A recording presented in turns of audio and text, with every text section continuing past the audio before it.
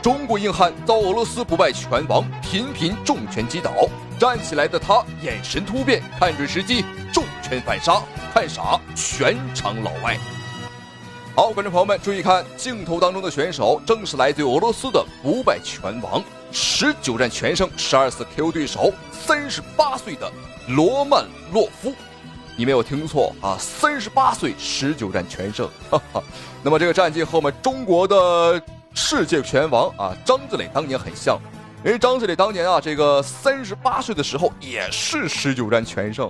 赛前可以说所有的专业人士、所有的媒体记者一致都看好这个罗曼洛夫赢，因为这场比赛他的对手是一位来自于中国的选手，11胜2负的张兆新。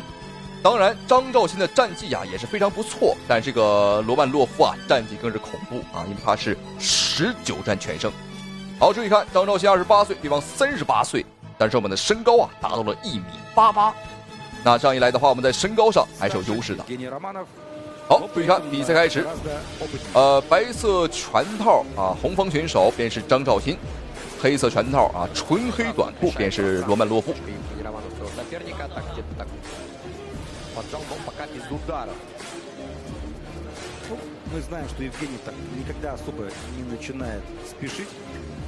赛前张兆新的支持率仅不足1%，但是我们中国选手啊张志磊呢，赛前表示说了，这个我非常看好张兆新，因为他是我的师弟啊，我非常了解他。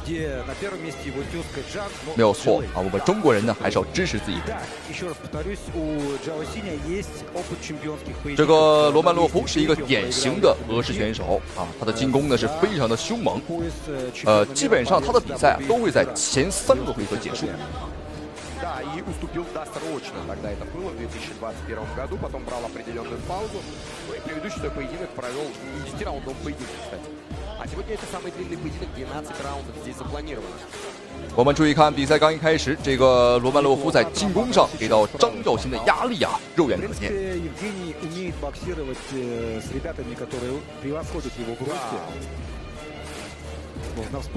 好，注意看对方的拳很快啊，在这种重磅级别当中呢，对方的这个拳速和对方的闪躲能力啊，的确是非常的不错。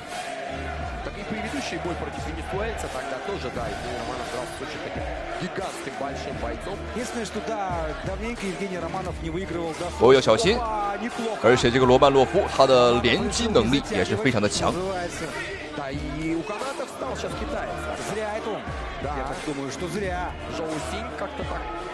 那么先来看赵鑫的防守做得不错，双手举高，没有给到对方太多的机会。哎呦，但是对方的拳法穿透力很强啊！第一回合好，最后1分钟的时间。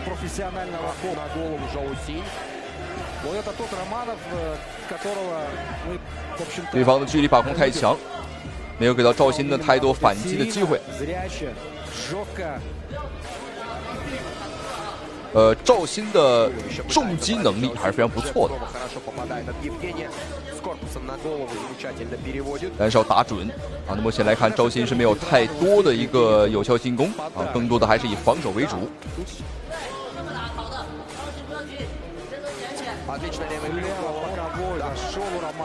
哦哟，小心哦，什么情况？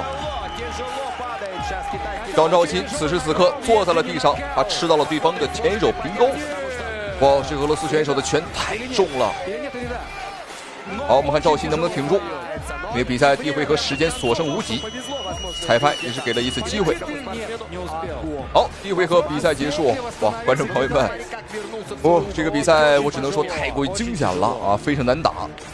那么赛前的话，赵鑫是被一致不看好。果然，双方在目前来看啊，这个技术水平上来讲呢，的确是有一定的差距。哦，要赵鑫要小心呐，不能硬吃拳。哦，这一下又软了，能不能不做防守呢？还有机会，赵鑫的话这是第2回合啊，还有机会。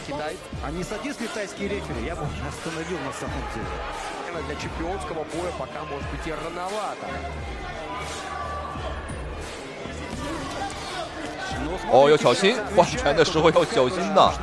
这回合张兆鑫是放弃了防守，和这个罗曼洛夫打起了这个互攻啊。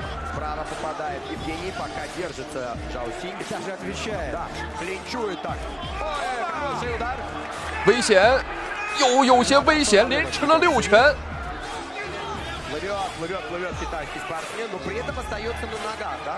刚刚张兆新是连续了扛住对手8拳，还在吃拳。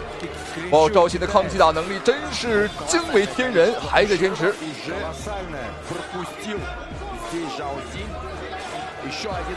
要防住，要防住。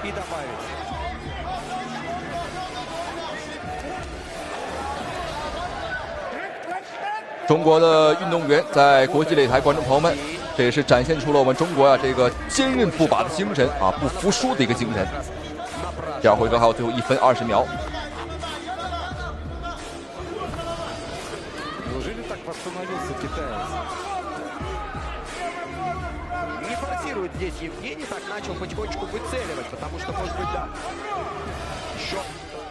好，注意看张兆新开始了反击，连续的大摆拳效果不错。我们看罗曼洛夫没有防守，直接倒了。